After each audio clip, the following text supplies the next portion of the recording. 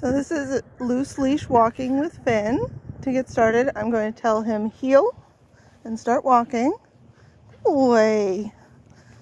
So he should be on my left side, about aligned with my left leg, on a nice loose leash.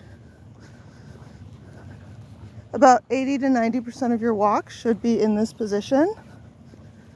The other 10 to 20%, he can be a free dog to sniff, go potty, explore, as long as he's not pulling you on that leash. Now when he is in the proper position, you can reward him with treats, petting, or praise. Good boy, Finn. When I stop, I want him to sit with me. Sit. Good boy. And I'm going to reward him. Good boy. He stays sitting until I start going again. Heel. Now when I change position, nope, heel. So right there he started getting a little bit behind, wanted to stop and sniff something.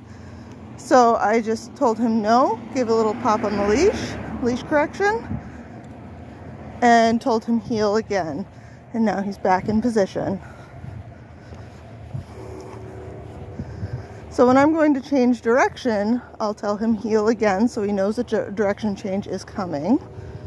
Heel.